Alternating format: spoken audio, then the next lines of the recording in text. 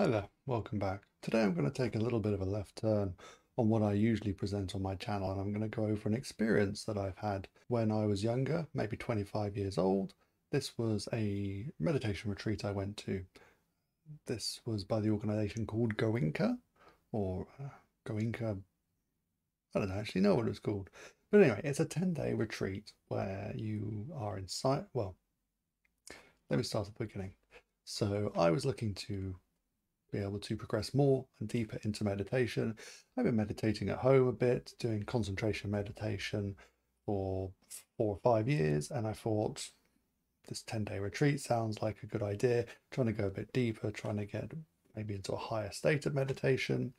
I'd heard a little bit about it on some podcasts. I'd read a few reviews, some of which were a little bit scary. I think they were based in India, saying that every day there'd be less and less food, basically, which came down to the fact that it was India and it was the food and everything was bought by donations. So I guess if people stop donating or people stop going to these particular retreats because the food's not great or there's not enough food, then there's even less people going because there's less food, means even less people want to go because it gets a bad experience or a bad review, word of mouth. Anyway, so I thought I'd give this a go, and if I'm completely honest, one of the reasons I went because it is donation based, so it's free if you want it to be, or you can donate as much money as you want. I was not very well off at the time, so I gave a very minimal amount. But anyway, I'm getting ahead of myself. So I went over just to the west of England, which I think is Herefordshire, and really nice bit of the country, really green open space. And this site was based on 11 acres of land. So I arrived there in the afternoon. I think it was a train and a taxi I took, and I was looking around thinking, okay, is everyone kind of going to be a bit weird? What's going on? Are these people all super spiritual? No idea what was going to happen. Luckily, the first day, or the rest of the first day, you're allowed to talk to people who have finished the previous event, or talk to the other people who are going to be attending this session. And I met this really nice guy from America who just completed his session, and he said it was really interesting, quite intense, and he's going to stay on and work as a volunteer in the kitchens to feed everyone because the whole place is run by volunteers. Yeah, I guess it's a charity. And so I put my things in my room. I had a chat to some other people, and they all seemed nice enough. And I can't remember exactly how it worked, but there was a time period where you're not allowed to talk past that. So it's a silent retreat past that point, and you're not allowed your phone or any books or anything like that. So it's kind of an environment to really try to squeeze your mind, focus it on the meditation. So I thought, great, okay. So I went to my room, I put my bags down, and I started to settle in. But I had to share a room, which is, not unexpected. I think the whole place was a converted farmhouse or farm buildings, and I was in a stable. And this guy turned up, and he was, well, I couldn't speak to him, and I'm not even supposed to make eye contact or do any non-verbal communication. So he went in the other bed, and I didn't say anything. I went to bed, and I think, if I remember correctly, this being about 10 years ago now, I woke up at 4 o'clock in the morning when we were supposed to wake up, when the bell goes round, and one of the volunteers ringing a bell, and you then go out of your room and you go to the meditation hall where you will wait in silence and don't make eye contact and don't hold the door open for anyone, and it's all very head down. And you go into the hall, you find your meditation space, and you're talked to by the main instructor slash assistant teacher, and he gives you the instructions. So the first 3 days, I think it was concentration meditation, so just focusing on the breath on your upper lip, which was fine. I, at the time, had a shoulder injury, which had not quite healed properly. So sitting for long period of time, so you were expected to sit for, I think it was an hour or two first thing in the morning. Then you would go back to your room and you would meditate there for an hour, I think it was. Then you'd go off to breakfast, and then there's a few more sessions of meditation. Then you could walk in the grounds and walk in the grounds to do some walking meditation. without talking to anyone. So I decided I would bring in a coin that I would learn to flip on my fingers, because it's not really doing anything, but it's a way to entertain myself. So that was keeping me busy. But after the first couple of days, because you're waking up at 3 or 4 in the morning or something ridiculous, I was not getting enough sleep for me. I need 8 hours of sleep, but I think I was getting 6, 4 maybe if I'm lucky. And it was really starting to drag. So after the morning meditation session, I would go back to my room and just sleep. And that was fine by me.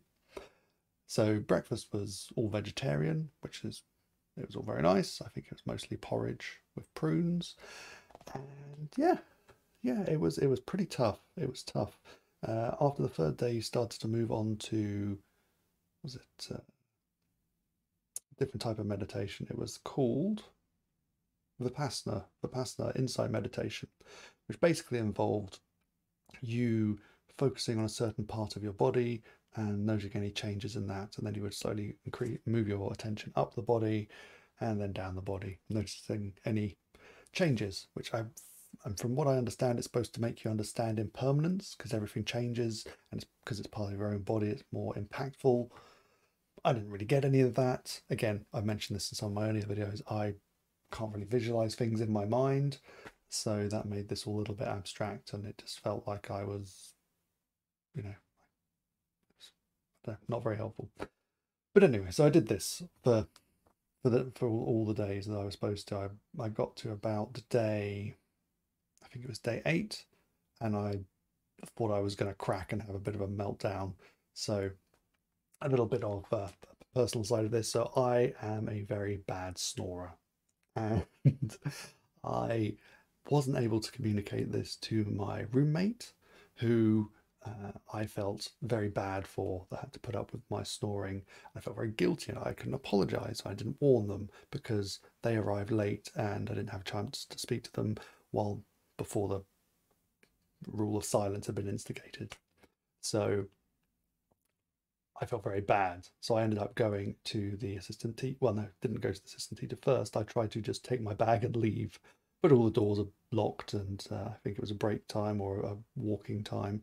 And I tried to get out, and I met the same American guy who was working in the kitchen. I was like, "Hey, I'm much. I'm gonna go. I'm just gonna get my bag and go." But a lot of your phones and things are in a locker by the front door, because you're not supposed to have your phones with you. Even though my roommate did, and he made a number of calls. And yeah, but he said, "Oh no, don't, I'm not supposed to be talking to anyone." I made a vow of silence, but I was like, I need to get out of here. So one of the other members said, "Hey, if you want to go, that's fine, but first come and talk to the teacher, the assistant teacher, and he'll kind of talk you through it." So I basically, pretty sure I cried to this guy. It's like, "Look, I feel so guilty. This guy, I'm snoring. It's terrible. He's gonna hate me. I don't want to impact him. I feel really bad. I'll just go. I'll try another time." It's like, "No, no, no, don't worry. I'm, understandable. It's very nice of you, but we're going to start doing a type of meditation. It's kind of like a soothing balm." Everyone kept saying a soothing balm of metta meditation, loving kindness meditation. It's like, "Yeah, don't worry about it. Just, hang on another day."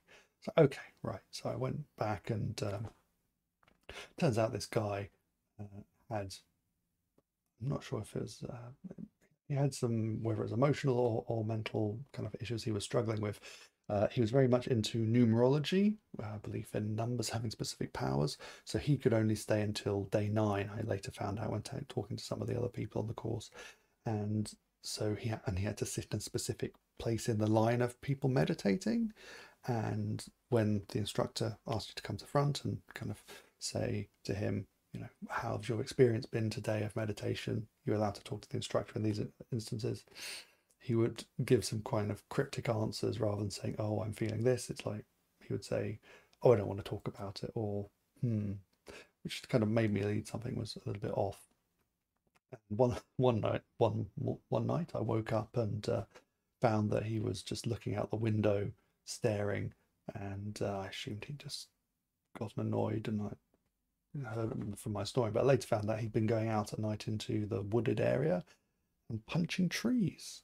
So, even though the experience, I don't practice today, they were recommending that you do an hour in the morning, an hour in the evening of meditation. I don't do that, but it was interesting to learn a bit more about the style. I'm glad I made it out alive. Sounds like some people might have been struggling and misdirected some of that energy. But yeah, so I think all these things were trying to stress the body into making some kind of breakthrough is my only thinking why this happened. So hunger and lack of sleep. There was a video kind of, what do we call it, a lecture by Mr. Goenka or Goenka, the instructor, and he kind of went through some of the processes and some of the more spiritual elements, which I didn't really identify with. I was I was very wary because I've heard some people saying, "Oh, so Nick, you're off to a cult, are you?" It's like, no, no, it's not a cult. It's just an instruction. So I was very much holding in there that okay, don't get indoctrinated into anything weird. But everyone was very pleasant and they didn't make you do anything, so which was good. And there was enough food and water and everything, so that was all good. And yes, it was an interesting experience. It's not unpleasant. It was very, very intense. And yeah, afterwards, after we all started talking, the silence vow had been broken or taken away, let's say. We all had a nice chat about things and how hard it was. And the one guy I'd met and was having a chat with saying, "Oh, I just couldn't concentrate, so I just named all the albums of this particular band and all the songs and all the bands and all in his head." So I'm glad to see I wasn't the only one struggling. But all in all, it was an interesting experience. I think, yeah, it was an interesting experience. So if you're thinking of going to it, I think the place was called Dippy Dharma over in Herefordshire. I'm pretty sure they do this all over the world, though. It's kind of a franchise McDonald's version of meditation training. You could be done anywhere, and they just show these videos and work to these rules. Yeah, it could be, well, it's intense. I don't know if that's helped anyone, but if you're thinking about it, that's what I experienced. So good luck to you.